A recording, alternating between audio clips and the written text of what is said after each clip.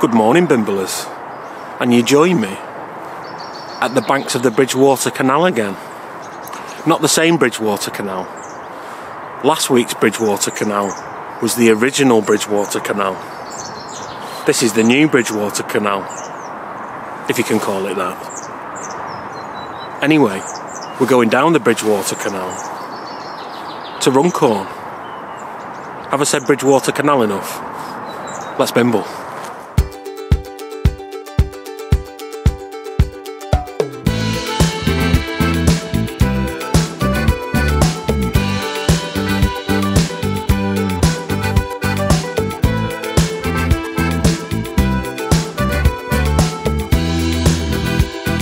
Washed in clean by a riverside.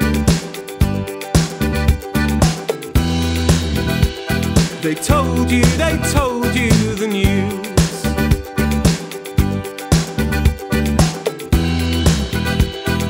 Kept so cold in the blackest tide. If only you knew. I've heard what they've said, ignored what I read, and looked to the bright side.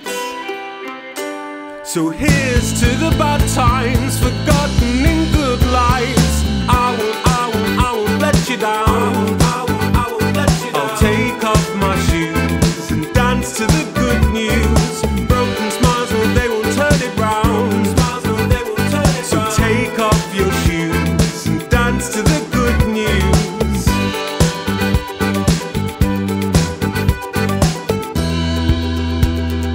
Left too long in the passing time. This is Preston Brook, and it's the point where the Bridgewater Canal forks off in two different directions. One way goes into Runcorn and keeps the name the Bridgewater Canal, and the other goes through the Preston Brook Tunnel and becomes the Trent and Mersey Canal. The Trent and Mersey Canal goes through Northwich and Middlewich and Sandbach and eventually ends on the outskirts of Stoke-on-Trent. And the Preston Brook Tunnel, the Trent and Mersey Canal, the Bridgewater Canal, the Staffordshire Canal, the Coventry Canal were all designed by a friend of the channel, James Brindley. He's the fella that got all the water out of the wet earth colliery, using the water that was seeping into the wet earth colliery. He was a right clever clogs. Preston Brook doesn't have anything to do with Preston in Lancashire, apart from where it gets its name from, and in that regard it has a lot in common with Prestatyn in North Wales. It means priest town, Preston, priest town. And the priest they were talking about here in Preston Brook were the priests from Norton Priory. More on that in a bit. Before we get there, we've got to go and see something far more interesting. A place for storing water, not for floating your barge on. Let's bimble.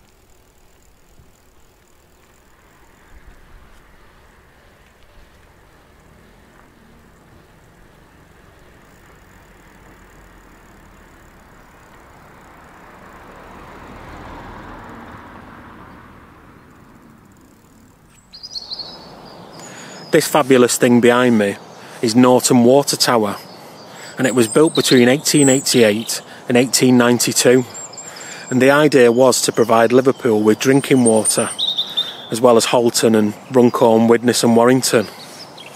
If you're going to build a water tower, you want it high up on top of a hill. That's to keep the pressure up. And one thing that Liverpool didn't have was any big hills. It's very flat, it's a Bimbler's paradise. They also don't have any lakes, and they don't have anywhere to have reservoirs. The big lake that they could have had to provide water to Liverpool was Martin Mere, but they got rid of that, didn't they? So you might be thinking that they fill up Norton Water Tower from reservoirs around Runcorn or on the Cheshire Plains. Well, no, it comes from something called Lake Vyrnwy over in North Wales. It's a man-made lake made by flooding the valley of the River Vyrnwy, and it's about 45 miles away as the crow flies. And if you think that's a long way, it was originally built to supply London with water. That's right, the Big Smoke. 270 miles away from Lake Vyrnwy.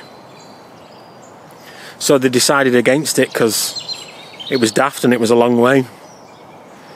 But a fella from the Liverpool Corporation Waterworks by the name of George F. Deacon, he said, "Yeah, la, we'll have that reservoir and we'll use it for water in Liverpool, like." He probably didn't talk in a Scouse accent. He was a right posh lad. In fact, it was him and a Lord Kelvin, another posh lad, that took Isambard Kingdom Brunel's ship, the SS Great Eastern, and laid the first transatlantic telegraph cable.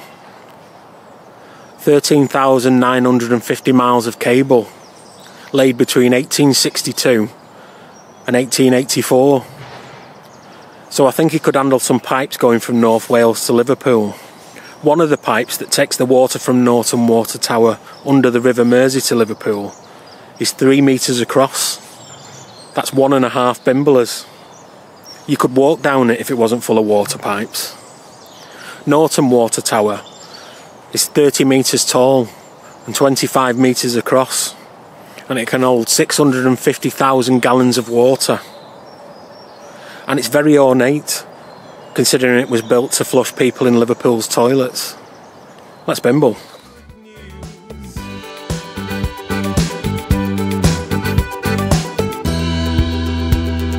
Left too long in the passing time. You know what you know to be true.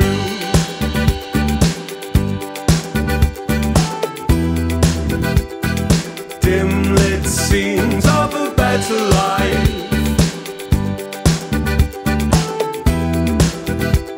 Spoken in loud tones to you.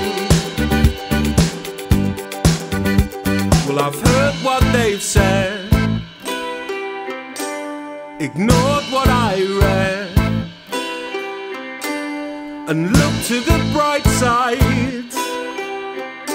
So here's to the bad times forgotten in good lives. I will let you down.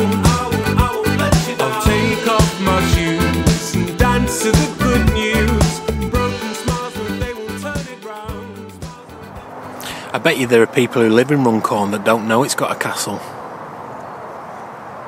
I'm always forgetting, and I'm only round the corner.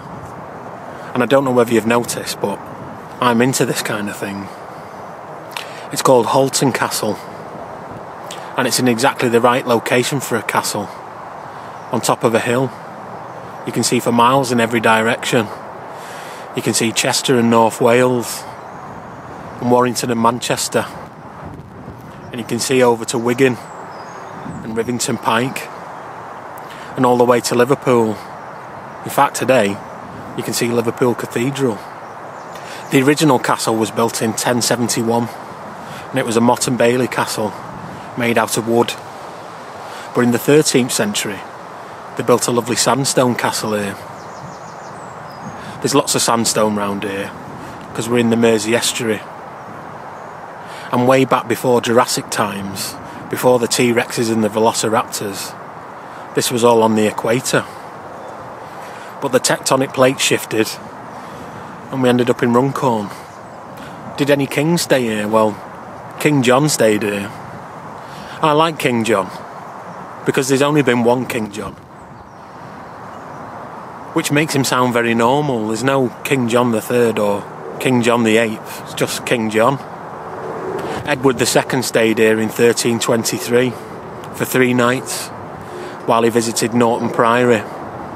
And when Henry Bolingbroke became Henry IV, he bequeathed Halton Castle to his dad, the Duchy of Lancaster, John of Gaunt. During the reign of Henry VIII, it became a prison for Catholic recusants. And during the Civil War, the Royalists defended it. A Captain Walter Primrose. He defended it for a number of weeks before the parliamentary forces took it over. And Oliver Cromwell, being Oliver Cromwell, he decided rather than let the Royalists move back in, he'd just knacker it. And that's how it remains today. In 1737 they built the courthouse at the front, which is now a pub. In fact, the whole thing's kind of a pub now. It's like a castle in a pub beer garden. So take off your shoes and dance to the good news. Take off your shoes and dance to the good news.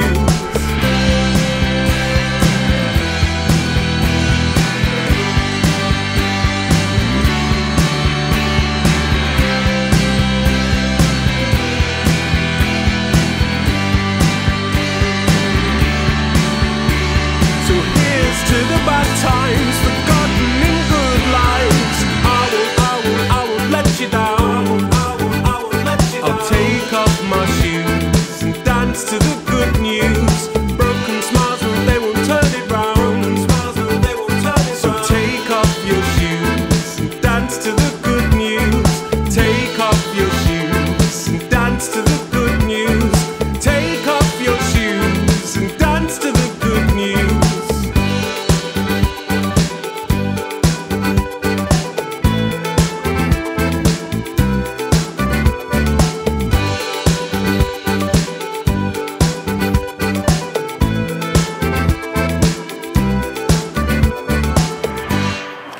And so we reached Journey's End, Norton Priory. I bet you think I'm really interested in Norton Priory, just up Kieran Street. And it is just up my street, but I find it a little bit dull. I'm sorry. I've been spoilt.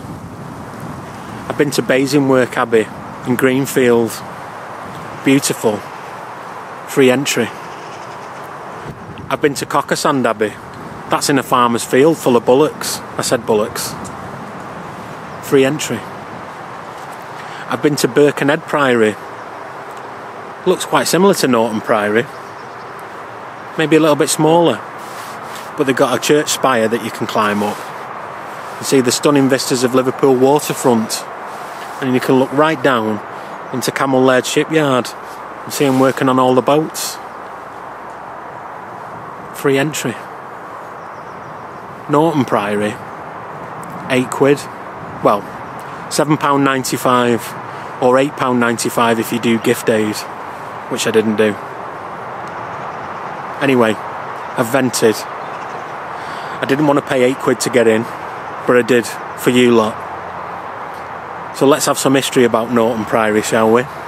It's the most excavated knackered priory in the whole of Europe. They've done countless archaeological digs here.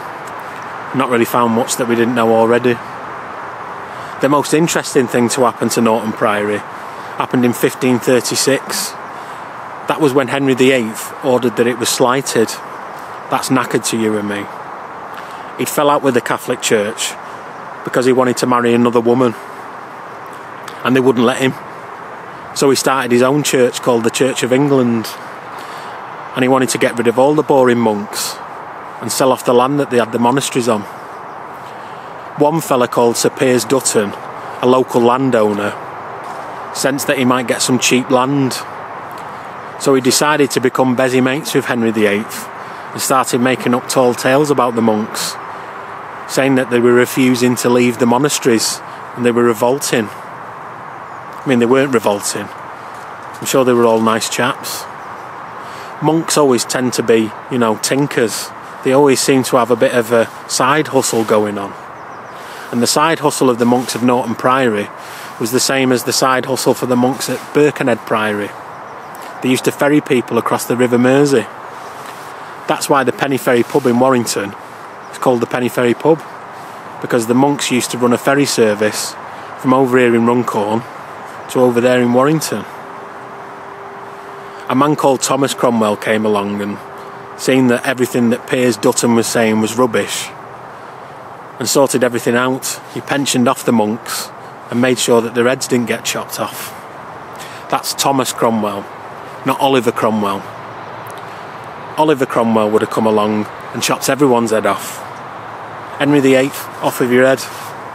Sir Piers Dutton, off with your head as well. Monks, chop all their heads off. No messing about. It would have been a massacre. It'd have been like a Tarantino film. I'd have paid £8 to see that. The land was eventually sold off to a Richard Brook for £1,500. That's about £1 million in today's money.